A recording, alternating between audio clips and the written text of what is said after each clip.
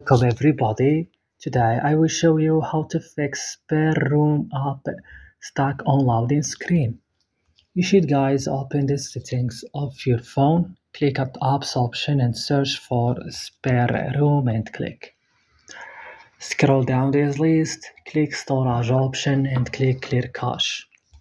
And back, click add for stop and click OK. Right now, come to Play Store or App Store, update SpareRoom, restart your phone after doing this, and that's it. I hope this video was helpful. Don't forget to like and also subscribe. See you next tutorial.